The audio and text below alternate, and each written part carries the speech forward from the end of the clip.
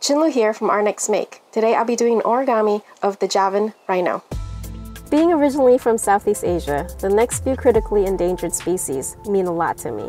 The Javan rhino is only found on the northern tip of the Java island of Indonesia.